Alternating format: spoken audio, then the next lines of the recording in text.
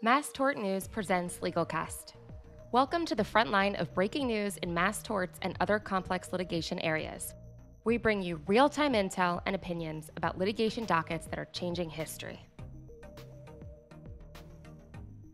Bijan Esfandiari discusses his involvement in the emerging pharmaceutical MDL over Gardasil, an HPV vaccine marketed as safe but has now been linked to severe health conditions. With litigation updates expected any day now, Bijan gives LegalCast a crash course on what to expect in the courtroom. Good afternoon, everyone. This is Mark York at LegalCast by Mass Tort News, and today I am here with Bijan Esfandiari, senior shareholder at Baum Hedlund.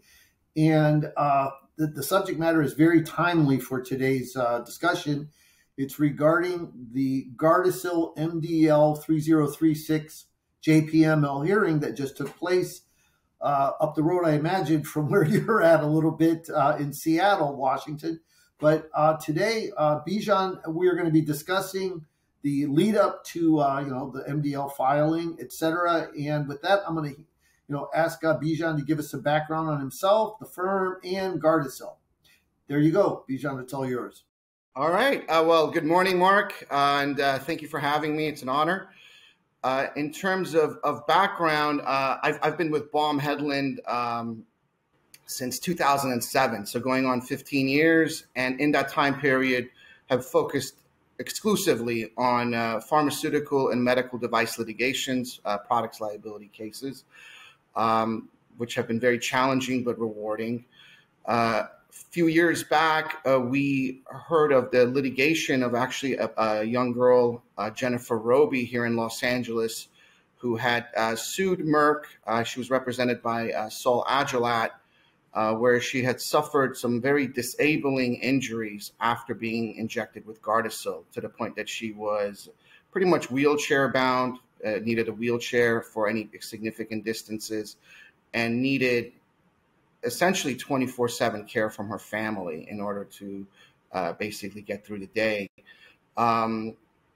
We met with Mr. Agilat and Jennifer, and learned that there were other young girls and boys who had been similarly injured, and decided to get involved in the litigation after looking at some of the science and some of the case reports that showed other kids around the world, frankly, getting these injuries. And there was no warnings in the label and no discussion of these injuries.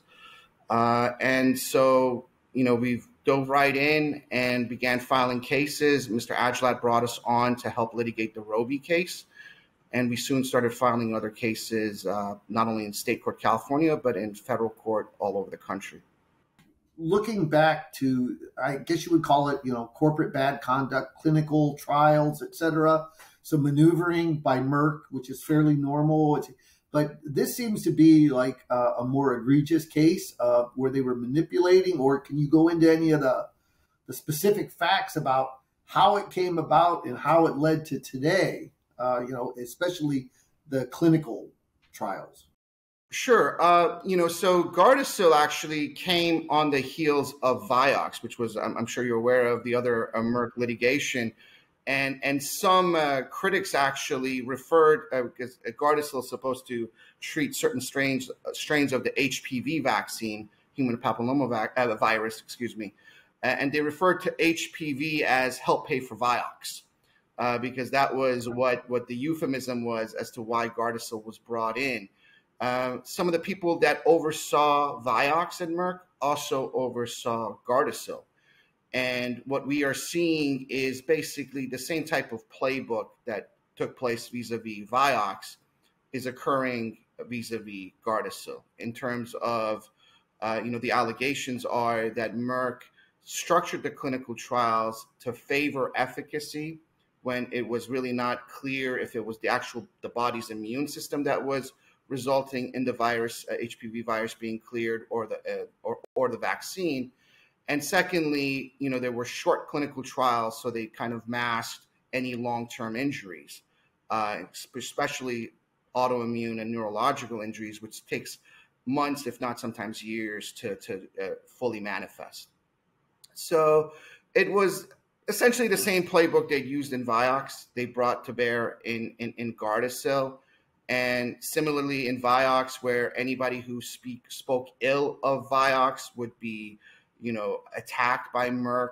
Any doctors who wrote anything would get, blacklisted and so forth. That came out during the Vioxx litigation.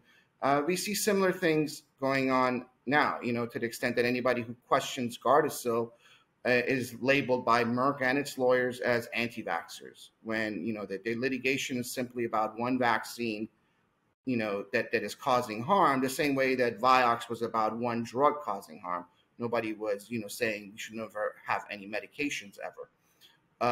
So it's unfortunate. We represent, young girls and boys that are, some on the verge of going blind as a result of the injuries that they suffered from Gardasil. And, they trusted this vaccine.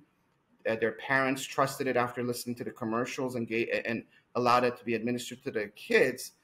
And then now that they suffer injuries, Merck is turning around and calling a 19-year-old girl who's going blind or who's disabled an anti-vaxxer. And it's disgusting, frankly. So we, the clients are really what make the case important to us, because, their voices need to be heard and they need to be compensated for what they've gone through, and Merck needs to be held accountable for what it's done. Is the bad conduct in the clinical trials, is that going to be a focus, a part of what, as things progress in the litigation, it's going to be pointing directly to, this is fast track, you were really manipulating things in your favor versus the long-term risks? Absolutely. Both the focus will be on the clinical trials. We actually, in discovery, when Mr. Agilat, for example, had the Roby case, after 2 years of litigation, Merck had only produced 700 pages of documents. So when we got involved, I must have had at least 13 hearings with the court, and multiple motions to compel and discovery conferences, and ultimately that resulted in about well over 20 million pages being produced. And it's still, they're holding things back. But what we're trying to obtain, and have obtained partially, is the underlying raw data from the clinical trials, so as to allow our experts to go back, because we know how the playbook works. We know how they make it difficult for investigators to report adverse events, and how coding systems will downplay adverse events. Somebody is seriously injured, and then the coding system will say they had a headache. That type of thing. So, and we are in the process of obtaining the full clinical trial raw data. We're going to be bringing motions to compel to get those. But it is a, time-taking process, obviously, with that volume of documents to go through with experts and our review team. But yes, clinical trials will be a focus, as will be the post-marketing conduct, because, people started getting injured after this hit the global market. And Merck, it is our allegation, did not do a fair and adequate job of capturing those risks, investigating those risks, and doing the causality assessments that they're obligated to do.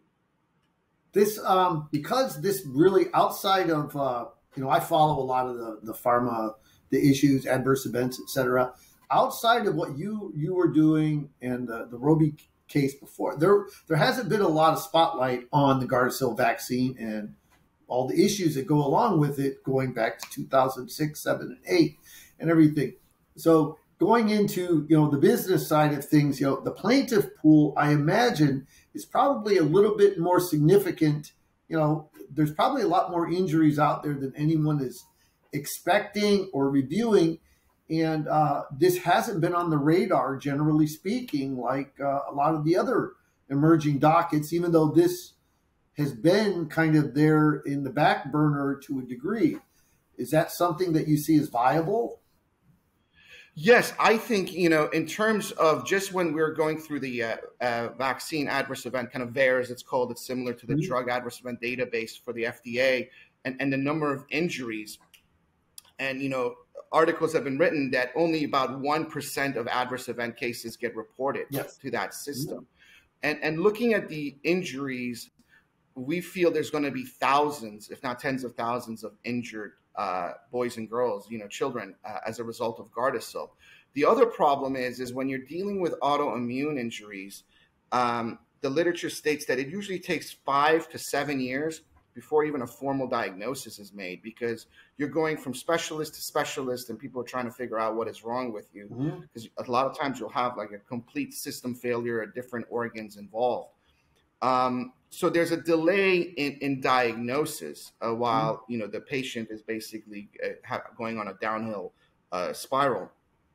And because Merck has never warned about this injury and the risk, doctors never are able to equate it back to a vaccine that the child may have received, months, if not a year or so earlier. So we feel, the medical community and the public are not aware of the risks, and therefore it's not being reported and it's not being recognized by the medical profession. I think one of the things that litigation does, and it has done in other cases, both on the pharma side and the device side, is that it brings to light injuries to, doctors who otherwise, and medical community and regulators that otherwise would not have known of these risks. So, it was the litigation that resulted in Vioxx getting removed from the market. So yes, we feel definitely as the litigation picks up steam that there is going to be a lot more patients coming through and recognizing that the injury that they're suffering is actually probably linked to the Gardasil they may have received.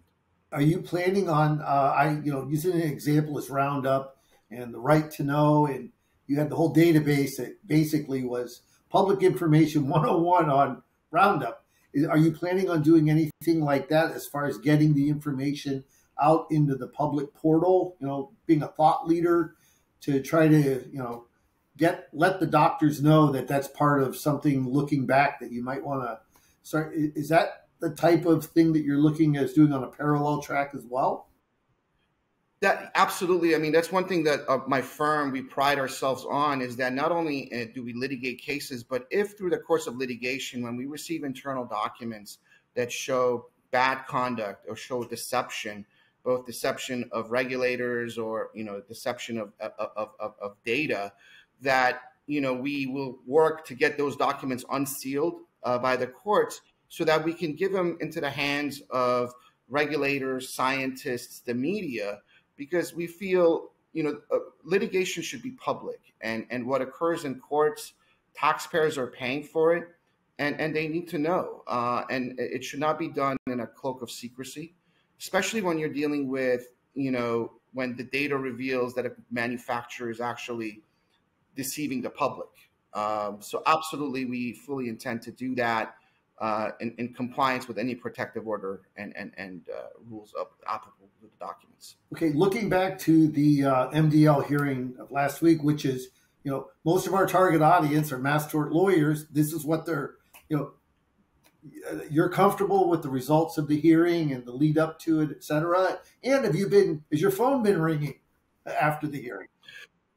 So we have, when we, prior to the hearing, we actually had a conference through Harris Martin, where other lawyers were, speaking, everyone took turns talking about the litigations that they're involved with.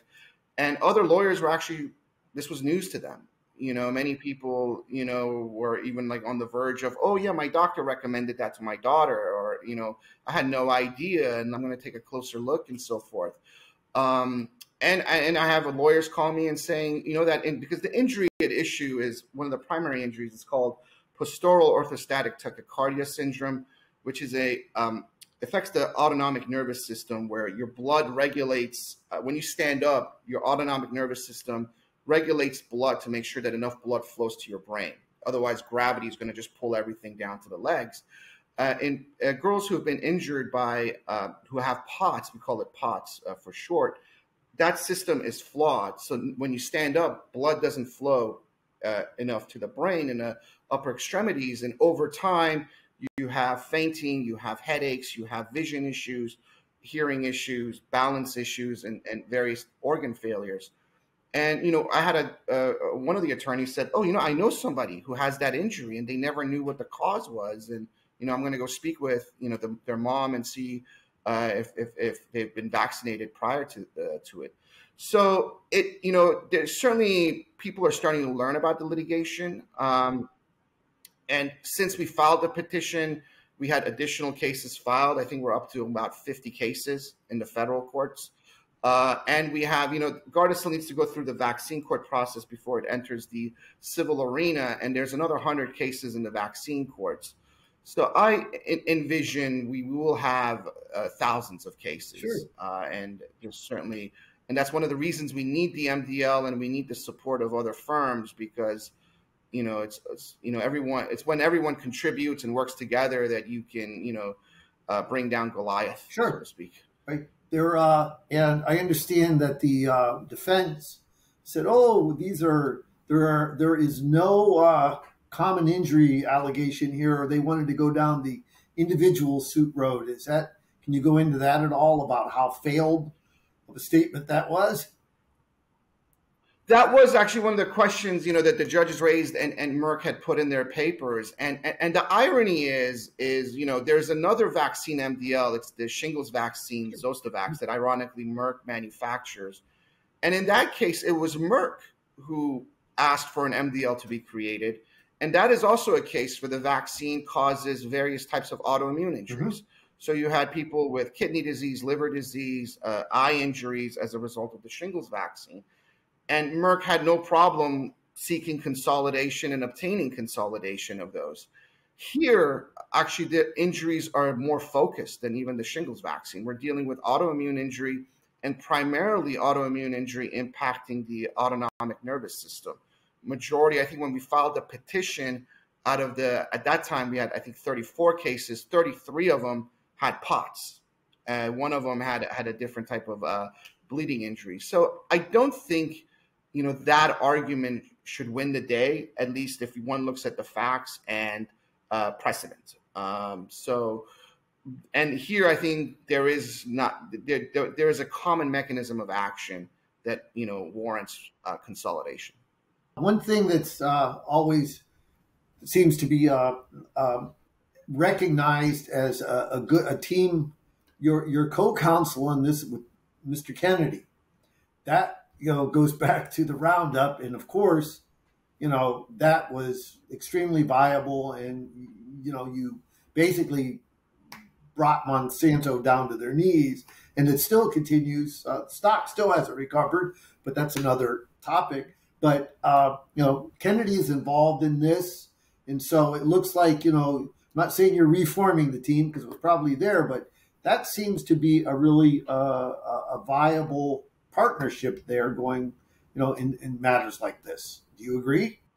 It is an honor of my legal career to be able to work with Bobby Kennedy. I respect him. I respected him when I was in law school, and his dad and his uncle were heroes of mine before I even had come to America. So to be able to sit at counsel table, for example, during the Roby hearing with Mr. Kennedy and I arguing, on behalf of Jennifer Roby, it was honestly one of the highlights of my legal career. And to have him as a partner in this litigation and the amount of love he shows to these moms and girls who've been injured, and the fact that he lends his ear to hear their story and has a platform to relay that story to others. I think, not many people in his position are willing to do that. The fact that he does it, and then in response, he has to deal with the wrath of Merck and being labeled various derogatory names, which is part of Merck's playbook. And yet he still does it. I'm in awe of everything he does. So it's an honor to have him on this case, as it was an honor to have him partners in Roundup. In the general MDL forecasting, I remember about a year ago, whenever people were like, "Oh, pharma MDLs, there's just nothing coming. There's nothing on the horizon." You guys, of course, were working very subtly and moving your planning forward, filing your cases, etc. But it seems that this could be. Looking back a year ago, and everyone was wondering, the pool isn't there. Now that this looks like this can become a very significant docket, in the whole, the drug litigation world? Does that seem viable? I absolutely, I believe so, and especially as I said, as more people begin to learn about the injury and about the link between Gardasil. There was little by little, there was a lot of publications coming out about the Gardasil and its link with autoimmune injuries. Gardasil entered the market in 2006, and it took some time because autoimmune injury takes some time before it's manifested and before doctors began to see what's going on. Articles were published even where independent researchers tried to obtain access to Merck data to look at the clinical trials to see what the risks were. And one of the studies showed a nearly twofold statistically significant risk of POTS in patients who were given Gardasil versus the quote unquote placebo. So the data, I think, as we do the litigation, is going to become more, profound as we get the internal documents. And usually, these cases, it's a slow-moving train at the beginning, and then it picks up steam, Sure. As the litigation picks up. So, yeah, I envision this to be akin to any other pharmaceutical litigation. It's not going to have the same numbers, perhaps, as Vioxx and so forth, because Vioxx was so profoundly, distributed and given to people. But it will be a significant litigation, nonetheless. As far as Merck and suppression of science, and which is pretty it's a regular occurrence whenever pharma companies don't want bad press, bad medical journals, etc.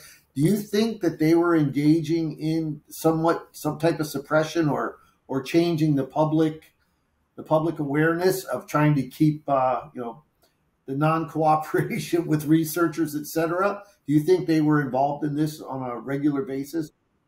Yes. I mean, I think they did that. Litigation showed that they were doing that vis-a-vis Vioxx, and we already see evidence of it occurring in Gardasil. The Gardasil is, I believe, about a $4 billion a year juggernaut for Merck. And so they're going to do everything in their power to protect that brand and protect those sales, which is unfortunate. I think, it's mind-boggling to me, for example, that clinical trials are not publicly accessible to all researchers, so that everybody could have a review and come to an independent analysis. And that the fact that we are enslaved to Merck's analysis of its own clinical trials is, I think, what leads to the risk of corruption and manipulation and concealment. Sure. Do you see this? I've been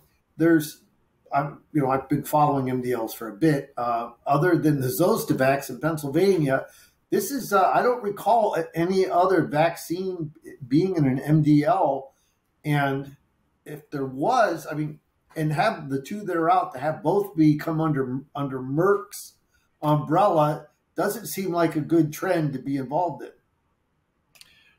Not for Merck, it doesn't. No, and you are correct. There's, at least in the lifetime of my legal career, I don't recall any other vaccine MDLs. But that doesn't mean I think many vaccines, because they have to go through the vaccine court.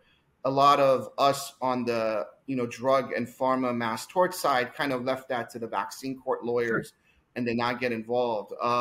But as with any product that is now given and advertised to be given to millions and hundreds of millions of children, you are going to see injuries. And when you peel the curtain, you'll see that Merck knew of those injuries and saw those even in the clinical trials. But what we believe is it cared more about profits than it did safety, which is what Vioxx showed. And we believe that this litigation will show. Kind of switching over to like the worldwide global view, the amount of, the push for this vaccine to be used worldwide, I imagine that, just extrapolating and calculating the number of injuries here. And I imagine it's a lot easier to get a vaccine or any drug from someone like Merck out into the mainstream commerce worldwide than in the U.S. because, they kind of use it as an entry point.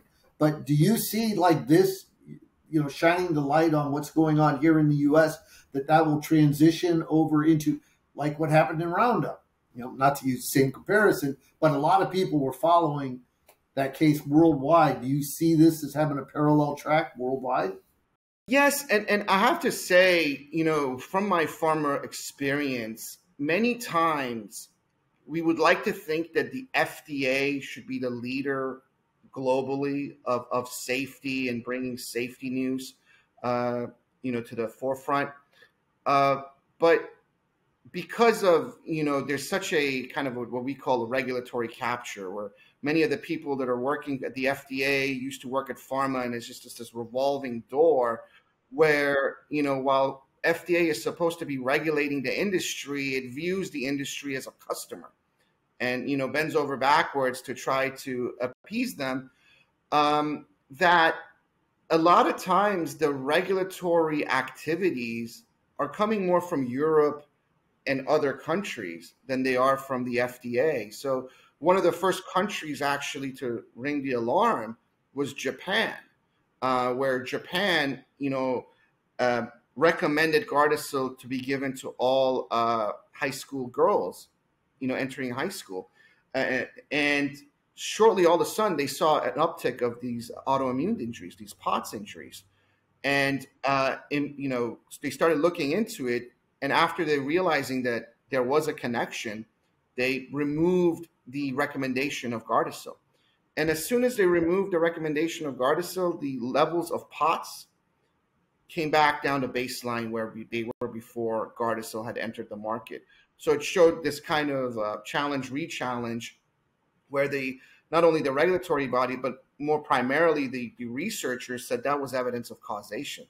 So, I've seen that also in other pharma cases I've handled where you see Europe, kind of finding the risks sooner than the FDA does. And it's a global problem. It's a global product and side effects don't know borders, so they're going to, impact people equally.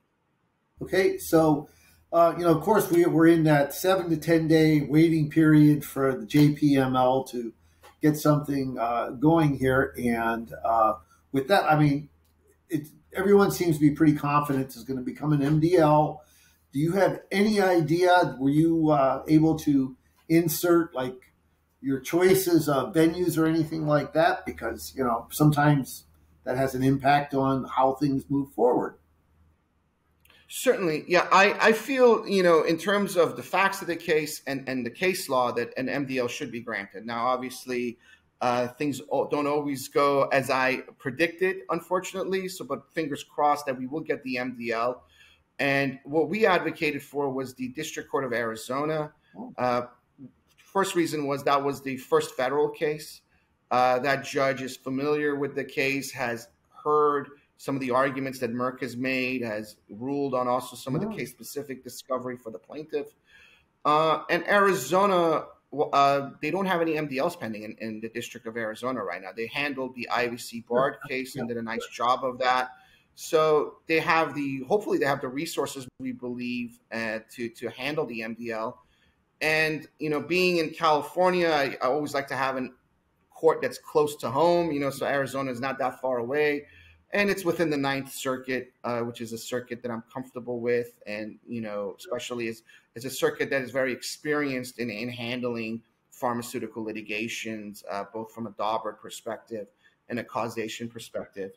So that was what we advocated for. And I'm hoping that's where it ends up. But honestly, we will take any court, that the panel feels warrants, overseeing this case, because I think what we do need is the consolidation just to make this a more streamlined litigation, because otherwise Merck is going to have us, fighting multiple wars at multiple fronts, and the only one who wins is Merck. Do you see this? You mentioned the term science and Dauber. Do you think this is going to be this is going to be a battle there that, to prove, that Merck is really going to come out swinging and trying to disprove anything that you're asserting as far as science and causation? And in every pharma and toxic tort case, I mean, the Dauber, that is basically what the target is in terms of overcoming. We feel confident that we will overcome it. There's still swaths of internal documents from Merck that I want to get access to, just so I can make sure that we overcome that hill. But it'll be challenging. Every Dauber hearing is kind of a challenge, but I'm confident that we should be able to overcome it, especially if we're given access to the full clinical trials and the full internal documents.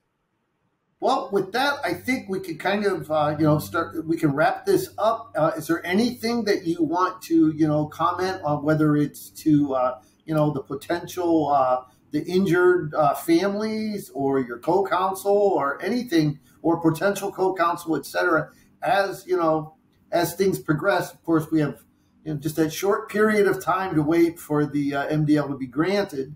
But in closing, what would you like to offer? In closing, I think, this litigation started before COVID. And then when COVID hit, Merck definitely shifted the narrative to try to paint the litigation as anti-vaxxers and try to kind of say Gardasil is good as the COVID vaccine. And, nobody should be. Even at the MDL hearing, that was part of the theme that they were arguing. And making disparaging comments against, counsel, plaintiffs, and then in particular, Mr. Kennedy. It's unfortunate that is the path that they chose to go down. We're litigating this from a science front. We feel that the science shows causation. We feel that when Merck, airs these commercials on TV that I'm sure you and others have seen that, scare mothers into vaccinating their kids because they claim that this is going to cure cancer, when in reality, the efficacy is questionable. These risks are significant, disabling, and profound, and never warned about.